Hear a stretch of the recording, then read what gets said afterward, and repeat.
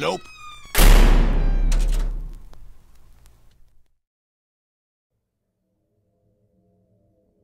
It all started with an Instagram post. I have a personal Instagram, which I keep private, but recently made a second Instagram account/page dedicated to a channel I run on YouTube. I make crime-related videos on the channel, and so I decided to create a public Instagram page for the same. Even though I generally only post content relevant to the channel's topic, I posted a picture of myself on the page around a week ago. I created a hashtag that I thought was unique on the post, which was hashtag KIS, except the S was actually a grapheme. It was supposed to be an acronym for knowledge, investigation, and the sh sound. I know it sounds childish, but it seemed like a creative idea at the time. To be honest, I was trying to be cool, and I thought I'd make my own hashtag so that it could be something that my followers would identify me by. A day after I posted the picture, I was suddenly getting tagged in multiple posts and had a ton of DMs, as well as DM requests on both of my accounts. At first, I was super excited. Was my hashtag going viral? Did one of my posts or videos gain traction online? The happiness, however, was short-lived. I soon realized that the tags and DMs were weird and kind of creepy. A lot of them were incomprehensible. Others seemed to be in another language, and despite trying to Google the words and messages, I couldn't figure out which language it was. The post I was tagged in showed some short videos or pictures of stones, lions, or random letters. I couldn't understand most of them, but a lot of them had the same word or symbol in the messages as well as the post captions. The characters, for whatever language this was, used a lot of pointy and jagged marks. I couldn't help but notice they looked like little knives, or maybe even really sharp teeth. Some of the messages were in English, but they didn't make too much sense to me. For example, "Keep my house safe from evil," or "Take away Veronica, for she has sinned. I offer to you my sacrifices." One of them even said, "Now I understand the reason behind the spread of the pandemic." The tags, messages, and comments continue to come every day. There are so many, I can't even go through them all in one day. I did want to create a presence online, but not like this. What's even going on? 3 days after I posted the picture, a package arrived at my doorstep. The contents of the package were a long robe and a scimitar. Something you should know about me is I have a pretty bad temper and get impatient easily.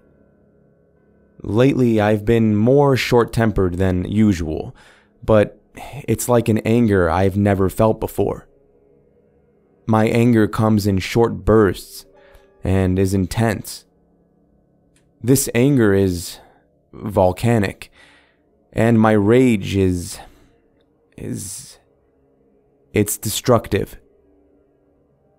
I broke my friend's television the other day, and even though I did pay for it, I am not getting invited to his house anytime soon, if ever. I was feeling so angry about something my professor said in an online class that I unmuted myself and screamed at him as loudly as I could. Dealing with the repercussions was hard, but the most disturbing part for me is that I know this is not my nature. My anger never gets even close to being this bad. I never act like this. On the date that the robe arrived, I started hearing faint static-like noises from the outside of my house at night.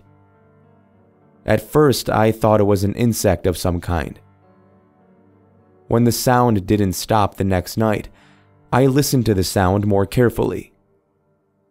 It seemed like the neighbors had their television on high volume. That was exactly what the sound was like. Yesterday, the sound was louder. I woke up in the middle of the night to the same buzzing static sound. I opened my window slightly and looked outside. Beyond the fence, I saw tiny lights. It appeared as if someone had small lights in perfect lines. The lights were attractive and glowed soothingly. I adjusted my eyes to the dark outside and realized that the lights were illuminating from candles. Candles that people were holding while staring at me.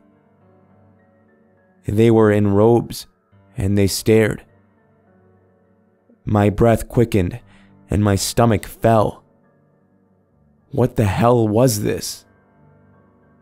I might not be the bravest person in the world, but I have never been more scared in my life. My heart raced, and my first instinct was to close my blinds and hide. I tried to breathe and think about what to do next. I picked up the phone, and before I could even switch it on, it started to buzz. Someone was calling me. I declined the call and called the police. They arrived shortly after, and even the officers were stunned at the sight of 40-odd people standing outside my house, their eyes still fixated on me as if they were hypnotized. There were men, women, and children in this small crowd. They were all taken away, and as of now, none of them have told the police anything. I handed over the robe and scimitar to the police as well. They said it had blood on it. The last update I got from the police was scary. They sent me a text message. It had a couple of lines that were completely unintelligible, but ended with the same exact hashtag from Instagram. Thank you for listening, and I hope you enjoyed this story. If you did, you know what to do. Grab your scimitar, sharpen it, and then just attack that like button. Just stab and slash. Remember, stab and slash. Shout out to the author of this story, Riti Dwivedi. I hope I pronounced your name right. I will leave a link down below to the original No Sleep post. And guys, if you like this story, I recommend you read the original post. I had to kind of change it around because it's more of a visual story, because it's dependent on seeing the actual hashtag, which, fun fact, written in cuneiform, which is the ancient text of my own people. So this story has a special place in my heart. So Riti, I will leave a link down below to connect with her and to check out her channel, Crime and Criminality. If you're interested in that, I'll leave a link down below where you can subscribe and check out her videos. But until next time, everybody, remember to stay safe out there. I'll be seeing you in the next video.